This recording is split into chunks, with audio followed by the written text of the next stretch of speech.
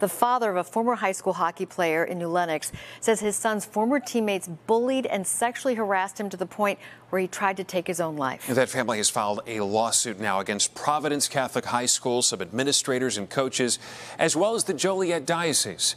NBC5's Evrod Cassimy has the story tonight. They did not practice what they preach, to put it very bluntly. That's why Stephen Glink and his clients, a father and underage son, are suing Providence Catholic High School.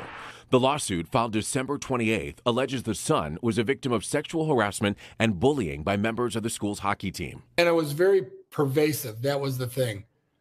It just was every day, 2 or 3 guys for a long time. According to court documents, hockey players on the team would make comments stating that the son had a nice-looking behind, suggest that he touched their genitalia, and more. At one point, somebody tried to put their hands down his pants and they rubbed his backside.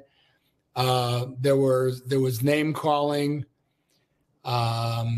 blaming him for poor play. The complaint details reports made to the school by the son and parents, including calls to police. In December of 2022, the unidentified student would try unsuccessfully to take his own life. He felt so hopeless and so desperate that was his last resort. The school, hockey coaches, counselors, dean, and president, Father John Merkelis, are among those named in the lawsuit. Father Merkelis released a statement today which reads in part, "We are saddened to learn that a lawsuit was recently filed against Providence by a former student and his father regarding allegations of misconduct related to our hockey program.